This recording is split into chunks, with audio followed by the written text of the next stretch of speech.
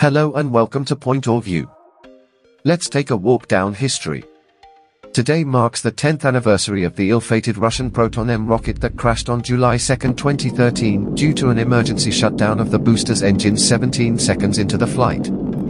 The unmanned Russian Proton-M rocket had launched from the Baikonur Cosmodrome in Kazakhstan. The 17-story tall booster destroyed 3 onboard navigation satellites, which were worth almost $200 million at the time. Here's the video of the rocket crash from Russian state-run Russia 24 television. It shows the vehicle veering off course shortly after liftoff, and then breaking apart in mid-air and exploding in a fiery blaze once it hit the ground. The rocket was carrying 600 tons of highly toxic propellant, which was spilled when the booster blew up into pieces. The burning fuel gave off a poisonous smoke, but the cloud was partially contained by rain at the launch site. People in the nearby town of Baikonur, 36 miles or 60 kilometers away, were told to stay home with their windows closed.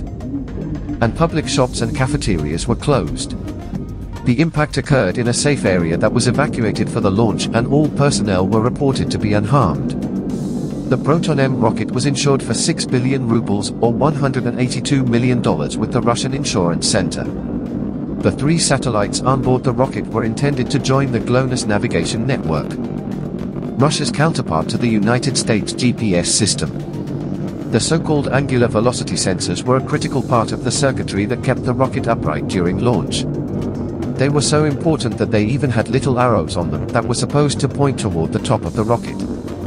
That seemingly was not enough to prevent a young technician from installing them upside down, causing the rocket to reduce to a fiery ball soon after liftoff, destroying the expensive payload. The upside-down sensors misinformed the rocket's flight control system. In this video you can actually see the massive machine wobble back and forth as the system appears to try to correct the problem. This was the 5th major Proton rocket launch failure since December 2010, with the most recent in December 2012, when a Proton booster launched a telecommunications satellite into the wrong orbit. After that accident, Proton rockets were grounded. The long-delayed maiden flight of the Proton-M rocket didn't happen until April 7, 2001, when the more advanced version of the Russian workhorse launcher finally lifted off from the Baikonur Cosmodrome and placed the M18 communications satellite into the circular orbit 36,000 kilometers above the equator.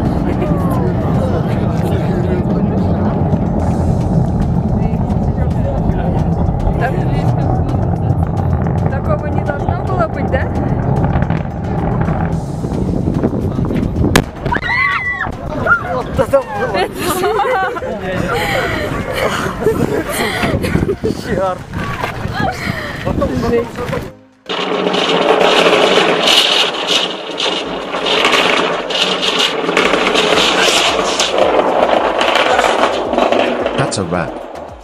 Thanks for watching, and I'll see you in the next video.